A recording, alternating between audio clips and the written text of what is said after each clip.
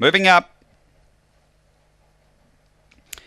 Had one run in November and a return run on Anzac Day. The light on, we're set to go. Jolly Magic, box one, the hot fave. Racing, Jolly Magic step cleanly. It's going to push up. Red Faith goes quickly, but it gets away. Jolly Magic, a length or so on Red Faith, and then Tiger's Empire. Next is Skinny Mel, Dashing DJ, Power of Love. Then Young Blood and Velocity Lily, but getting away. Jolly Magic out by 4. Red Faith doing the chasing, and then Tiger's Empire straightening as Jolly Magic clear, and Jolly Magic too good. Second, a photo between Dashing DJ and Skinny Mel most prominent. Tiger's Empire wasn't far away. Then came Velocity Lily from Power of Love, Red Faith, and Young Blood. The run, 22.94.